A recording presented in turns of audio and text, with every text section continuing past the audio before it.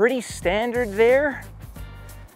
103 miles per hour of club head speed, 150 miles an hour of ball speed, a normalized carry distance of 247.5 yards, total of 276 and a spin rate of 1988, launched at 13.1. That's decent, but I can do better. There's 5 things I'm gonna try and do to increase my swing speed, increase my ball speed, increase my carry and total distance. I'm gonna play all 5 of them in sequence to see what sort of benefit we earn.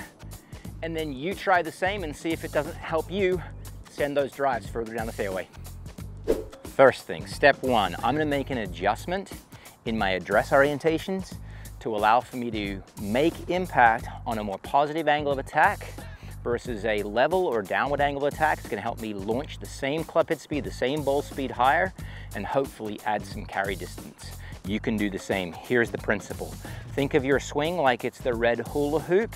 If you make impact on this back golf ball, that's the club head traveling down on the arc. That would be a negative angle of attack. In addition, if you're making impact on a negative angle of attack, there's a good chance the dynamic loft, the loft on the club, is pointed more down to the ground than it is up to the sky.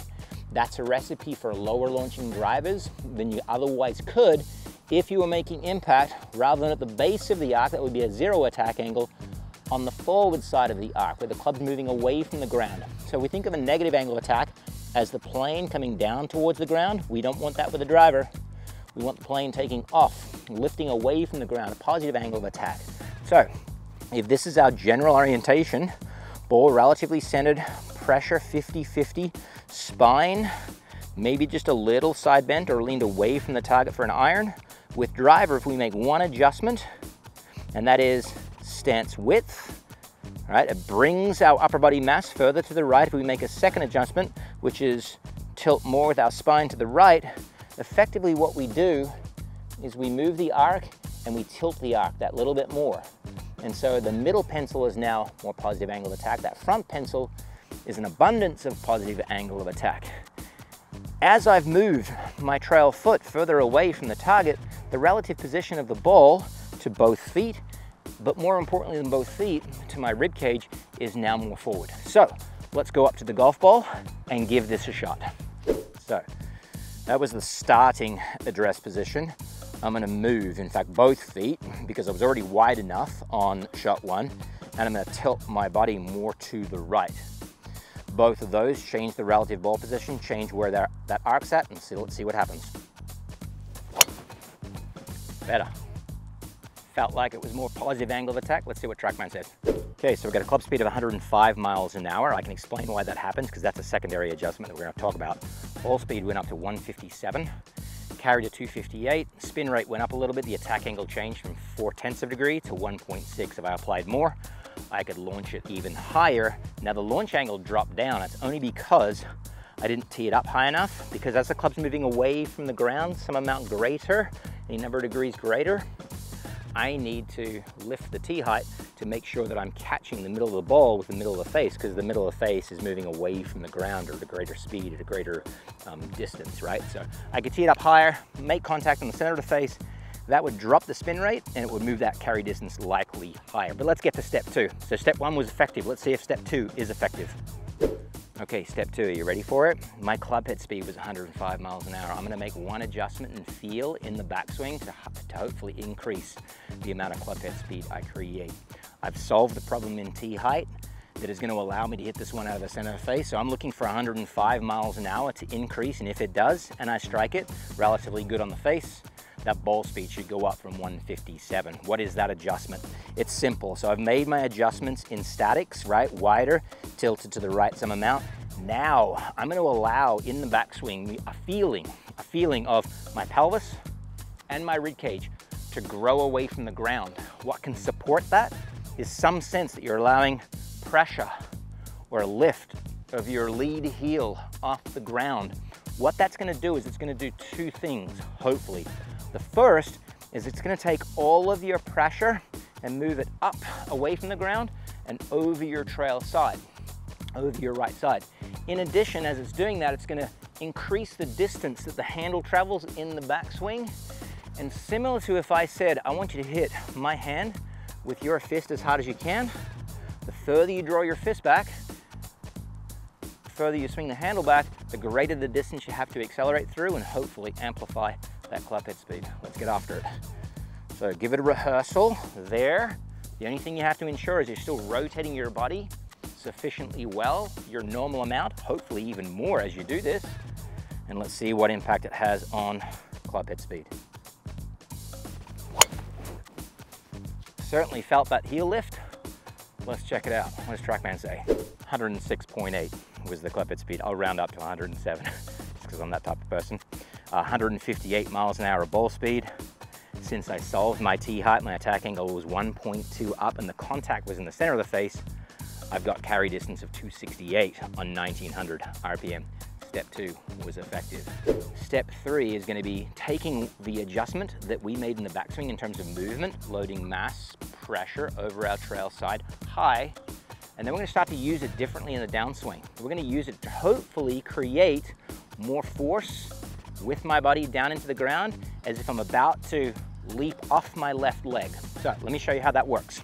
Similar to any athletic movement, there's this phase of preparation and delivery. And what we want to do with the driver, since we're trying to maximize the distance this thing can go because it makes golf a whole lot easier, is we want to prep with step 2 and then we want to hammer down with step 3. And so the transition piece happens early and a lot, where we recenter our body some amount more to the left from where we went back. So in the backswing, step 2 was high and over our right. Now we want to go down into the left some amount. We want to feel our lead quad really engage, a lot of pressure in it, and then we can explode away from the ground. So it's really a 2-phase move, best demonstrated and also best auditioned in a rehearsal. So what I'm meaning there is make a backswing, stop, and then hammer down and extend. Hammer down and extend. And you'll see in that hammer down phase, when I'm getting ready for the jump, I lower my pelvis, I lower my rib cage, I increase lead knee flex. So I'm actually letting the knee move out towards the golf ball in addition to over my left toe box. As the knee moves, the hip moves. As the hip moves, the shoulders and the rib cage move. What do we got? 106.8. Address, backswing, step 2, hammer down, step 3. Let's get after it.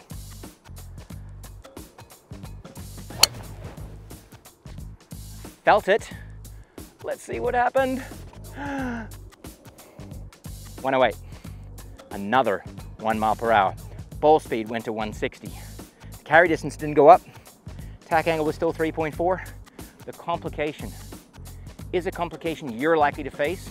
If you try each of these things in succession, the more movement that you have, the more we exploit an ability to create more club head speed. I'm now up to 108, but yet my contact location is compromised.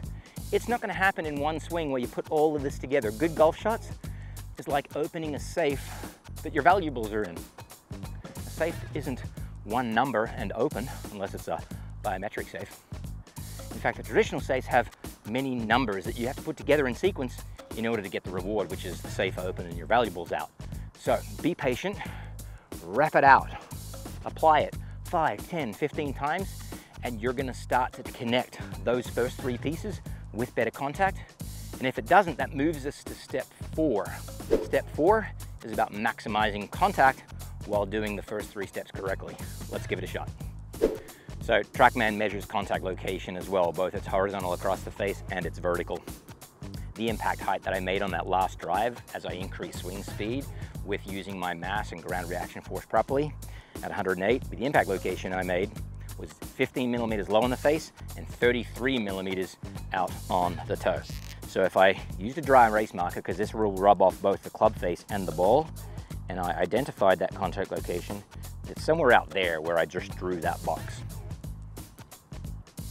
Ideally, we want to make contact somewhere in that box. In order to do so, and you'll see this on the LPGA and PGA Tour, players put marks on the club face. It's not illegal unless the marks that you make on the club face would raise the surface off the face some amount. So paint pens aren't allowed, but dry erase markers are, but that would rub off. Permanent markers are also allowed. I love to put either a vertical stripe line down the center, horizontal across the center of the face, or just a box that we're trying to make impact in. And so it's really training the skill of hand-eye coordination. In addition to that, dry erase marker on your golf ball, again, it will rub off. As soon as this thing hits the ground out there, if there's any moisture on the ground or friction, it's gonna take this mark off, just like so. You won't have to worry about ruining golf balls. And then in addition to that, when the ball washer's washing them, it's gonna come off as well. The beauty of this is this dot is gonna be left on the club face when I make impact somewhere. And it gives me an ability to assess the centerness of contact on each and every shot without the need for a TrackMan. So we sit it down where the equator, where the dot is, the dead equator, so level with the ground, facing back towards where the club face is. And now we're using a principle of training hand-eye coordination. So we're gonna move the club back slowly to impact, trying to line center the face to dot on ball. Then we're using our first three concepts and seeing if we can't land it more center. Let's see what I did. That's an improvement, isn't it? So I moved from 15 low, 33 to the right, to up into my center box. Now my face to path wasn't good, so the shot wasn't great, but now my impact height was 0 versus 15 low, and only 5 millimeters toe versus 33 millimeters toed. And what did I get? I got an increase in swing speed. Why? Because it's my second rep in trying to use that mass shift back, that mass shift forward, and I got an improvement in ball speed to 163 because I struck it out of the center of the face. So that's a 1, 2, 3, 4-step process, and now I've got the potential, I say the potential, to probably carry it about 270 yards, and the reason that one didn't is because I closed the face coming into impact, so my face to path was too poor, and I hit this low shrimpy hook. So we have to, and step 5 is building in that quality of face to path control that allows you to hit the longest drives of your life. Let's jump right into step 5. 108.7, fastest swing speed yet, 163 fastest ball speed yet, attack angle 2.1. That's all the way towards optimized. We've given you, and I've been demonstrating, the ability to incrementally increase the potential that my driver distance is going to travel, and I'm super excited. What I'm not excited about is that ball, that last one that I hit, curved 94 feet to the left. It's out of the fairway on the left side. So whilst it's sent 290, I want it to carry further, go just as far, if not further, but also go straighter. That all boils down to me doing a better job of that one data point right in the middle of the screen there, face to path. So let me unpack what face to path is.